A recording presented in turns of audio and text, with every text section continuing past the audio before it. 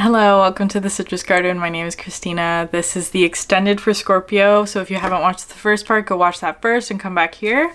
So the final part of your reading today, Scorpio, is where is an area of growth for you? I feel like this is for both of you because of this, the connection between the two of you is so strong, and there's that card, where is it, where the hands are sort of connected by the threads.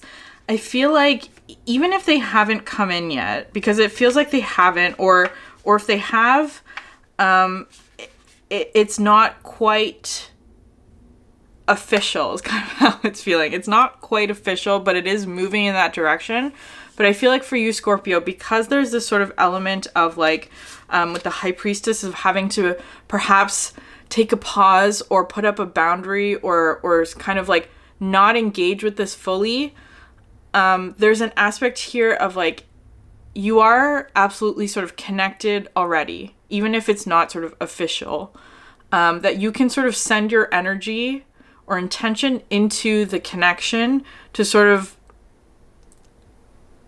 almost like ask this one to like slow down or to shift their energy, that when they do come in, it's not going to be so destabilizing for you, because the first two cards to come out were the bee and the whale, which is their energy, right? It's like they were coming in with all of this sort of fire, which is talking about like very quick change, but also a lot of energy, right? A lot of like shifting energy that you sort of just went through. It's kind of like you already went through that sort of like burning down, rebuilding process, that if they were to come in with that same energy of like burning down, rebuilding, it would be too much for you. It would burn you. It would burn you in some way, or harm you in some way.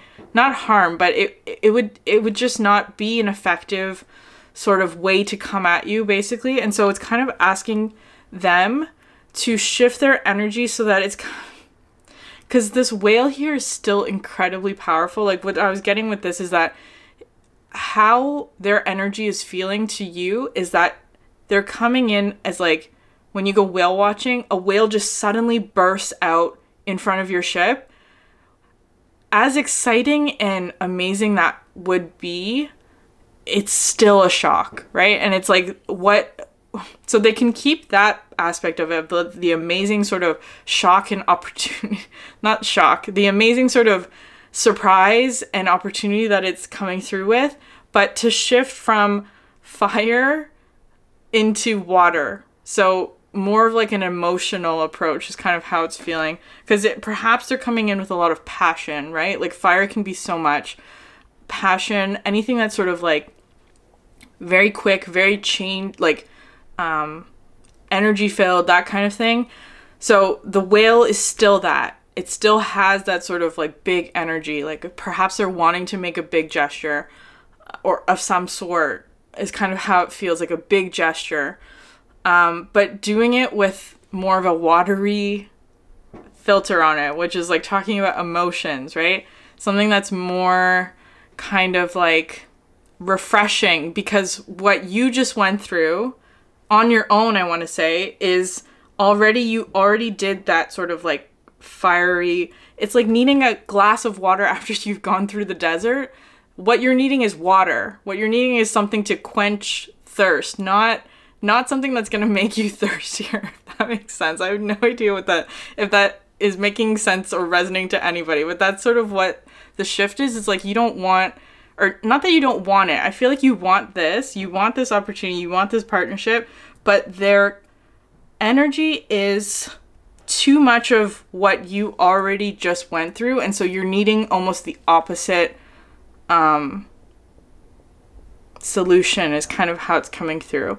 And I feel like they will recognize that, because they're also needing to come in with this bee energy of recognizing that where you are right now is this firefly, right? So as strong and powerful as you are, Scorpio, you're still how you are feeling anyway, right? It's like how you are feeling is that you're in a rebuilding phase, right? You're building something or building up something. And so for them to sort of come in with all of this sort of like transformational, I'm going to burn down every single obstacle to get to you, that kind of energy, as lovely as that is, the intention behind it is beautiful, but it is not productive to your goals at the moment, is kind of how it's coming through. Instead of offering, or it's not off, it's,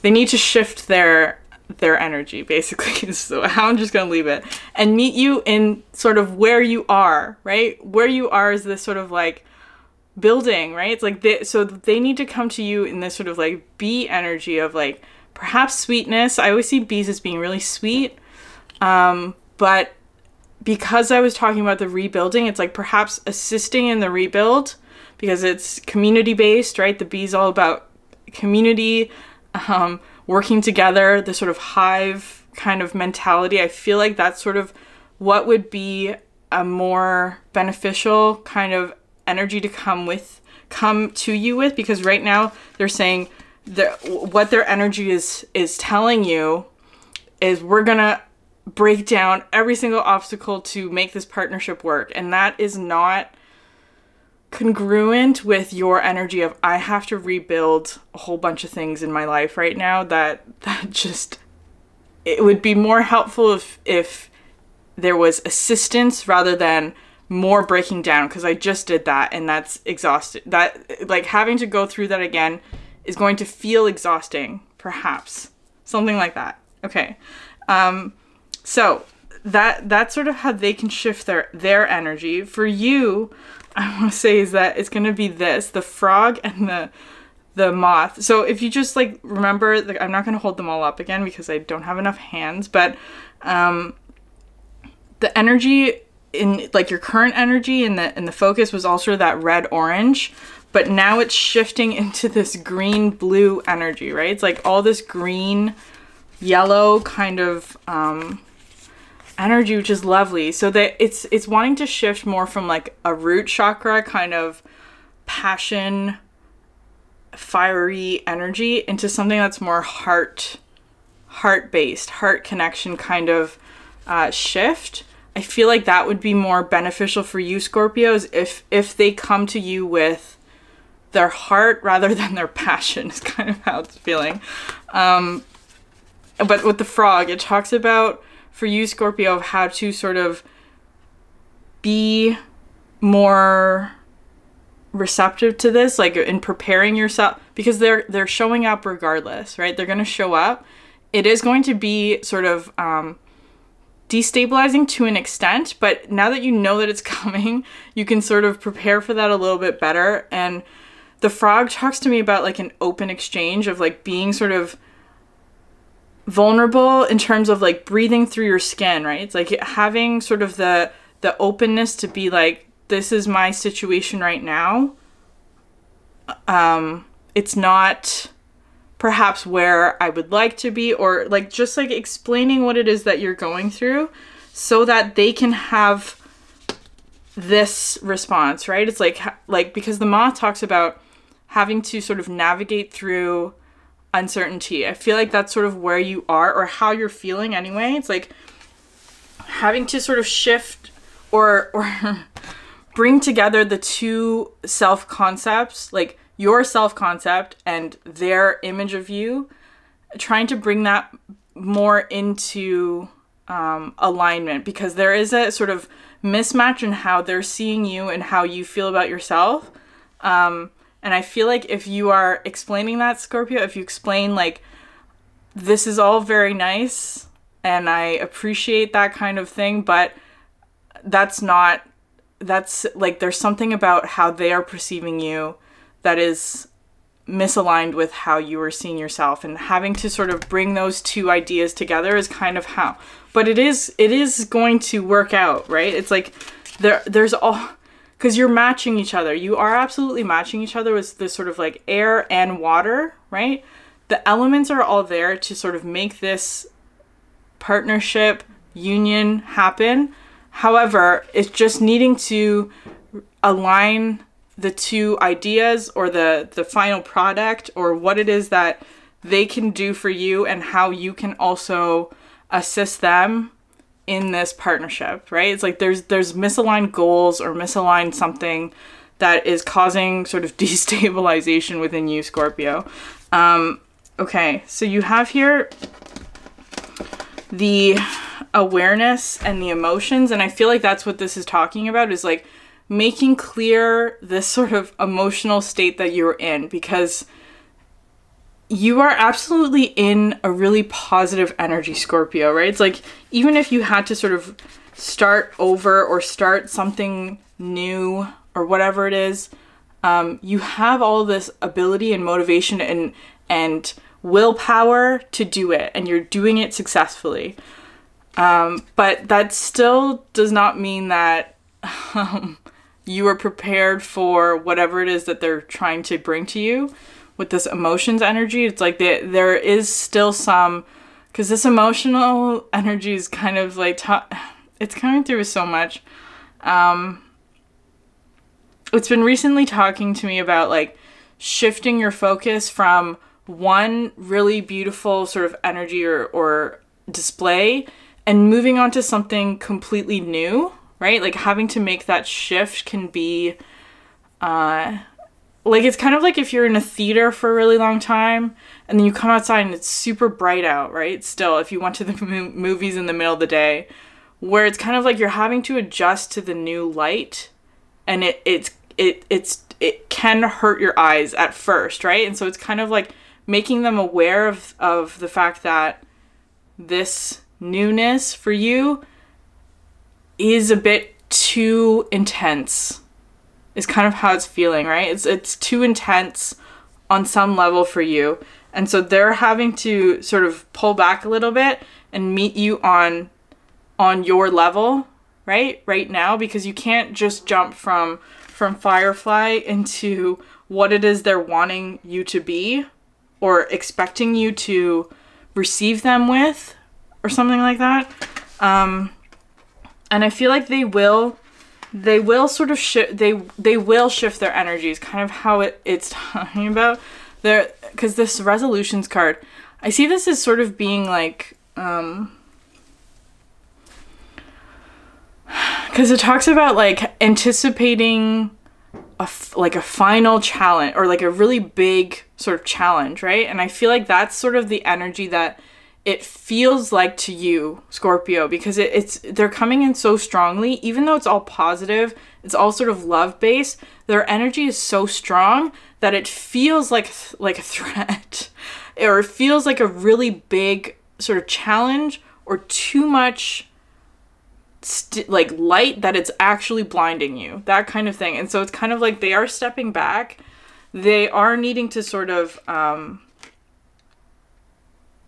shift their energy for sure, because it's causing this, right, in you. And I feel like they're recognizing that. It's like all of this sort of a shift or disturbance is centered around this Queen of Voices, right? It's like their energy is the direct cause of your sort of destabilizing emotional state, a destabilizing of your emotional state.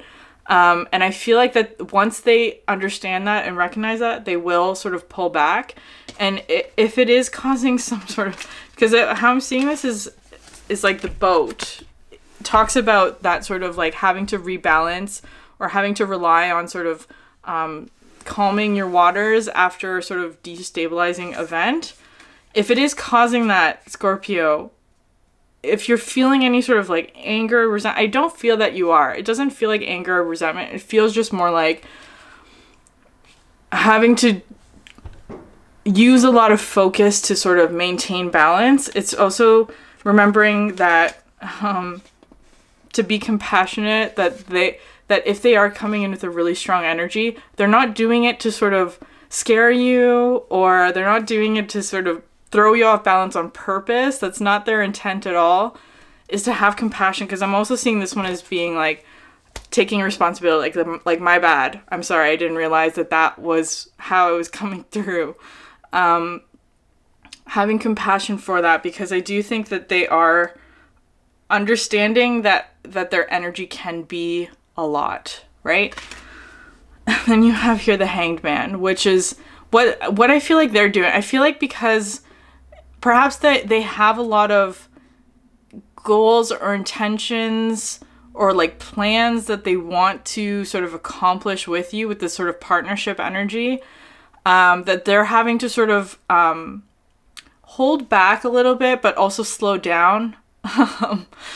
Because the Hangman talks about having to sort of take a pause, that they need to sort of reevaluate what it is that is actually possible here in this partnership, because you are not in the place that you can give them what it is that they thought that you can give them. Is kind of how, like, not at all sort of a judgment on you, Scorpio, because you are doing absolutely everything that you can, is kind of how it feels. You know that your own energy right now is not in the place to receive whatever it is that they have planned for you, or planned for this partnership, I should say. And so they are needing to have to reevaluate, go back, pull their energy back, and rethink something about what this partnership or dynamic is going to look like. And I feel like it perhaps is just talking about patience on their part as well with the Hanged Man, because you are coming through with this kindness energy, which is I knew this card was going to come out today. It's like this High Priestess, right? It's like there's something about your energy that is saying like hold up a little bit, which is absolutely right for you, Scorpio. Like you know your own self, you know your boundaries, you know what it is you can handle at the moment. But it is sort of like once they do that, once they sort of realize that they have to pull back, you can meet them in this energy with the kindness, right? It's like instead of having the hand out, instead of having the barrier, you're coming at them with openness, right? With your heart also in this and involved in this. But this card also comes with the message of live slow, of taking things slowly and being kind to yourself, but also they are needing to come to you with this energy, right? They can't sort of like be in this sort of, I don't know what the word is that I'm looking for. It's a very specific, like riling up or like ruffling your feathers kind of thing, because it's just like a helicopter. You know how helicopters, when they land, that kind of stirs up everything because of the force of the movement, right? There's that kind of thing. But then you also have here the 7 of inspiration and the 6 of materials. So this one talks to me absolutely about coming together, co-creation, the partnership, and creating something out of it. So absolutely that is sort of your goal or intention, or if it's not, it's like asking you to consider that, Scorpio, of like, this is a really positive partnership or thing that you can grow and develop and be in that will have benefit for you. But it's like you're having to sort of make space for that, is kind of how this 7 of inspiration is, of like having to develop this firefly element, right? Because it's like the firefly is sort of doing this already. It's like the beginning processes of sort of holding back any sort of darkness in quotation marks. But the firefly does have that flickering. And so you, Scorpio, have to get into the place of not letting your light or your vision or your self-image get lost in whatever this partnership could be. Because I feel like because their energy is so strong and so dominant and so well established, perhaps, there is sort of a risk of you losing yourself or your goals, your independence to the partnership, if that makes sense. It's like if you have to get to a point, Scorpio, where your energy is always going to maintain your own inner balance without the flickering, without the sort of like in and out or unsureness or instability that can happen if you are in this partnership that like you don't want their energy to sort of dominate yours or take over the partnership is kind of how it's feeling. That's sort of where it is that you can grow, Scorpio, of like learning or establishing your sense of self so strongly that even if another dominant energy enters into your space, you can still maintain your sense of self, basically. Okay, Scorpio, we're going to end with the Moonology card. So the first one out was a new romantic cycle begins, the new moon in Libra. So if it's not a romantic partnership, it's just a new partnership cycle begins. And then you have conclusions are within reach, the full moon eclipse. You and your loved ones are safe, the new moon in Cancer. Believe in the impossible, the blue moon, and the answers that you need are coming, the full moon in Gemini. So Scorpio, I'm going to end it there for your reading. I do have other videos if you're interested in checking those out. Thank you so much for sharing your energy with me, and I hope you have a great day. Bye.